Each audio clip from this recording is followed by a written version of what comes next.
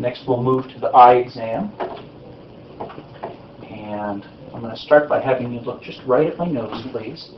I'm going to lower the lower lid so I can inspect the conjunctiva. Okay. And I'm going to turn the light up next to look for his pupillary reflexes, looking right at my nose. And I'm going to look both for the direct and the consensual response here, and do the same thing on the other side. Okay.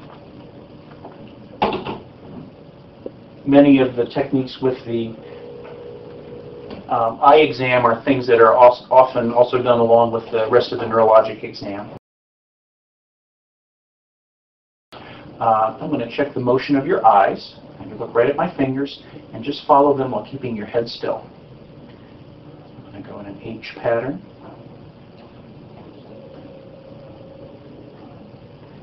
Keep following my fingers as they come in and just look for accommodation.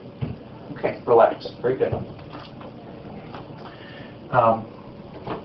Next, I'm going to do the ophthalmoscopic exam. I'm not going to dim the lights here so that you can see